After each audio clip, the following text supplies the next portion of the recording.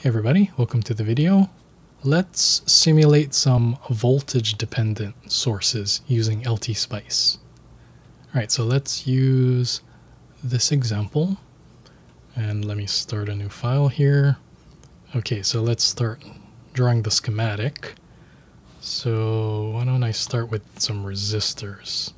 Okay, so there's 6 of them.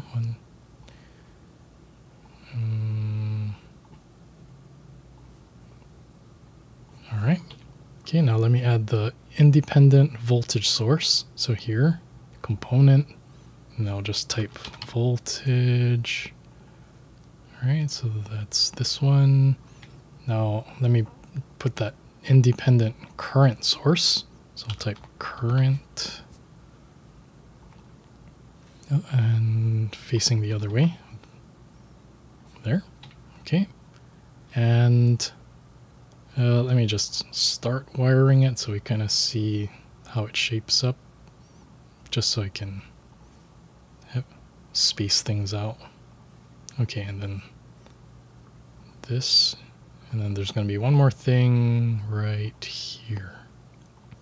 Okay, so now I need the voltage dependent current source. Okay, so component, so this is a voltage dependent. E is a voltage dependent voltage source. F, current dependent current source. G, voltage dependent current source. H, current dependent voltage source. Okay, so I need voltage dependent current source. Okay, facing upwards. There. All right, now I need a voltage dependent voltage source. This one, voltage dependent voltage source. There. Okay, so now if you notice, for these voltage dependent sources, you get 2 extra pins that show up. So you just wire those pins to where that voltage depends, and then you're done. Okay, so for example, this one, it depends on voltage V delta, which is over here for this 2 ohm resistor, this one. And then the plus side is on the left. So you see, this is the plus side. That needs to go here. Then the minus sign is on the right. So this needs to go here. Okay, so let me start wiring that. All right, so the plus side goes to the left of that 2 ohm resistor, and then the minus side goes to the right of this 2 ohm resistor. And there you go. Let me just move this over. Okay, so now, and then the gain was 0.4. 0.4. And there we go. Right, so the current here is 0.4 times the voltage across this 2 ohm resistor.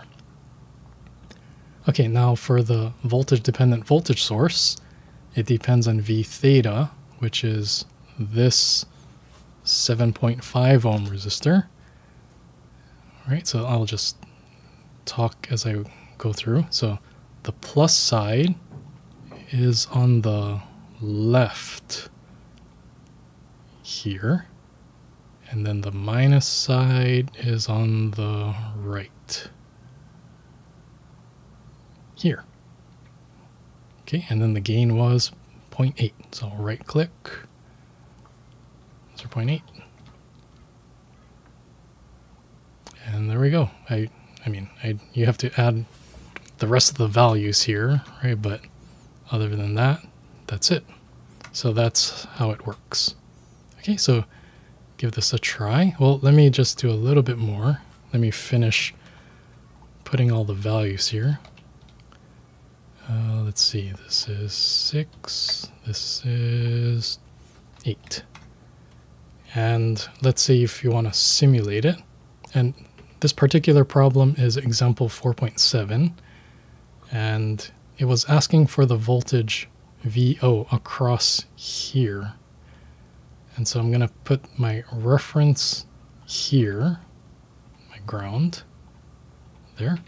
Okay, now it's ready to simulate. So I'm going to run a simulation just for a second. And then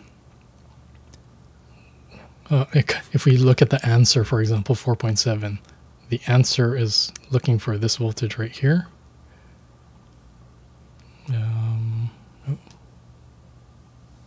There, which is 173 volts. Okay, so I'll let you try this for yourself. If you have any questions, just let me know, and I'll see you on the next video.